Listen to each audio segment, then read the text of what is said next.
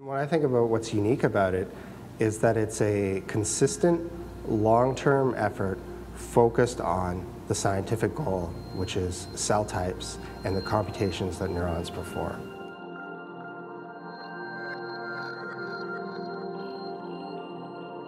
We talk a lot at the Institute about things like molecular signatures, gene expression. That's the history of the Allen Institute.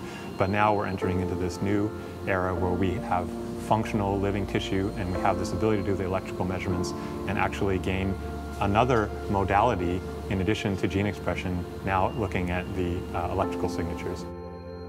The way I like to think about it is we're the people that if you found a computer sitting on a beach somewhere, my group is the one that is basically going to take that computer and we're going to pull it apart and we're going to look at every tiny transistor and resistor and try to build that computer back together from its component parts.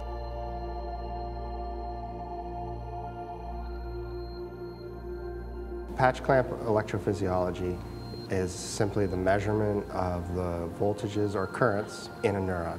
You know, neurons use electrical signals to communicate, and by measuring the voltages and currents, you can see how they're communicating.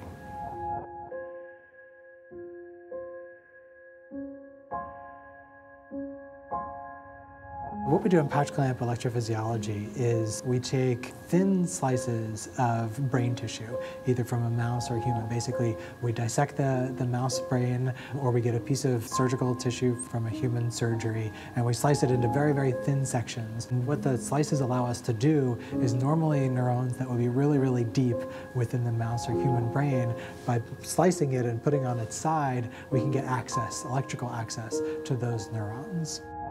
Patch clamp electrophysiology is making use of this specialized type of glass that allows us to form a seal on the cell and then open a direct connection where the fluid has access to come from the cell into the pipette and the pipette into the cell. So we can both record signals and then we can deliver signals through this glass electrode.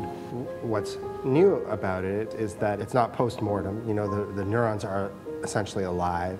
We're seeing electrical signals in real time, and you know, we can essentially ask the neurons, by performing different protocols, we can sort of ask the neurons different questions and see how they answer. We have very parallel programs here in our Allen Institute Cell Types program. One aspect of that that's dealing with mouse visual cortical brain region, and the other new program that we're developing looking at human neurosurgical specimens that come from patients that have either intractable epilepsy or need to have tumors removed. And although there are a lot of similarities in how we approach our experiments and how we handle the tissue, there are definitely some very unique things about working with the human tissue, some of which was very surprising and some of which we kind of anticipated would be very difficult. For example, keeping the human tissue alive when we have to transport it from an operating room where it was just removed from a patient's brain and bringing it into the institute, into the laboratory space where we do our recordings, is a lot more challenging and a logistical challenge. What Jonathan is doing is he is starting to ask the question as to where could we move next? And so he's recording from some more challenging neurons in different layers of the cortex. And he's basically going to be able to collect a data set in research science that we'll be able to use in structured science to evaluate, is this something that we can approach at scale, or is this something to do kind of in parallel as we're recording in the pipeline?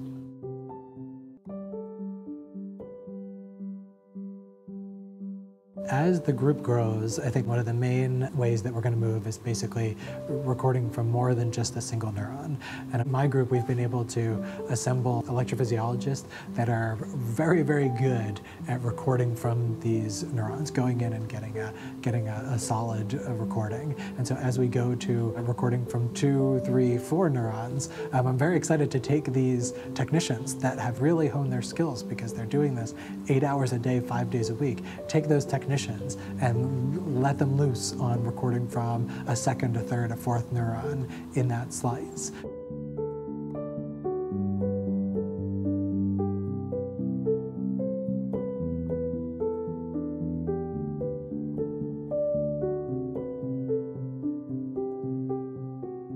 The single patch recordings are primarily focused on understanding the electrical signaling that takes place within a neuron.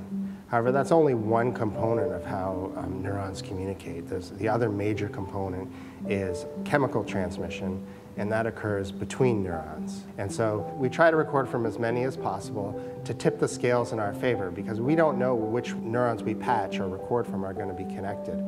So the more we record from, the better chance we're going to find a connection that we can then probe. We can then ask, well, what transformation are you performing between this input and output?